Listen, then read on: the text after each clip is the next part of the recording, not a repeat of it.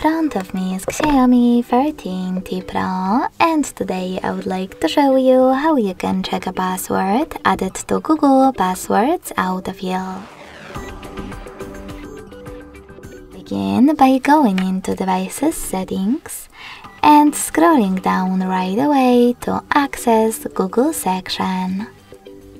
Then click on Autofill, Autofill with Google, and Google Password Manager.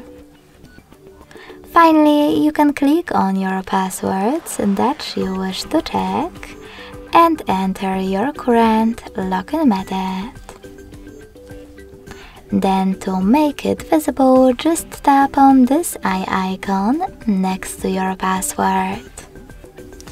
Thanks so much for watching. If you enjoyed this video, don't forget to leave a like, comment and subscribe. Bye!